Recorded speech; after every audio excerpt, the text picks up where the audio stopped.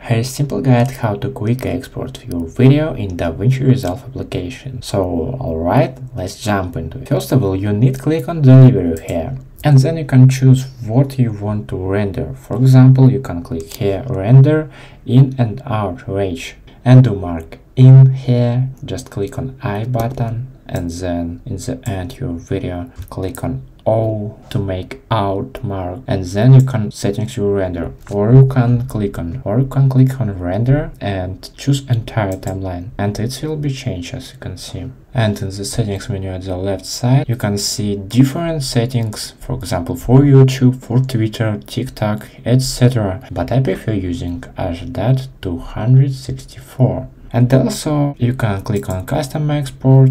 Here choose your file name, for example face, then click here on location, choose your location here, click on save button, then choose here render a single clip on individual clips, here video or audio, choose here format of your video, codec, and use hardware acceleration if available, and also here you can choose resolution and frame rate of your video, and of course quality and keyframes. But I prefer using these presets. Click here and add it to render queue, and then click on render all button. That's it. I hope it helps. You can watch this new video or this playlist about DaVinci Resolve. See you next time.